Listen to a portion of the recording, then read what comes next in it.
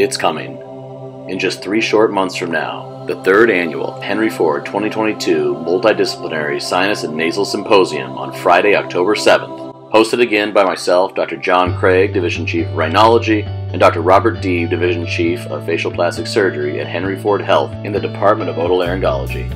We have a spectacular group of speakers headlined by Dr. Brad Woodworth, professor at University of Alabama, representing the rhinology side, and Dr. Kofi Boheen, professor at Johns Hopkins, representing the facial plastic side. So what's new for this year? All lectures and panels will be case-based. So while we will be highlighting up-to-date literature, we'll always do it in the context of pertinent clinical scenarios, meaning this is a conference for true clinicians. Please pause and check out the day-long agenda that will cost residents nothing and faculty $20. Why?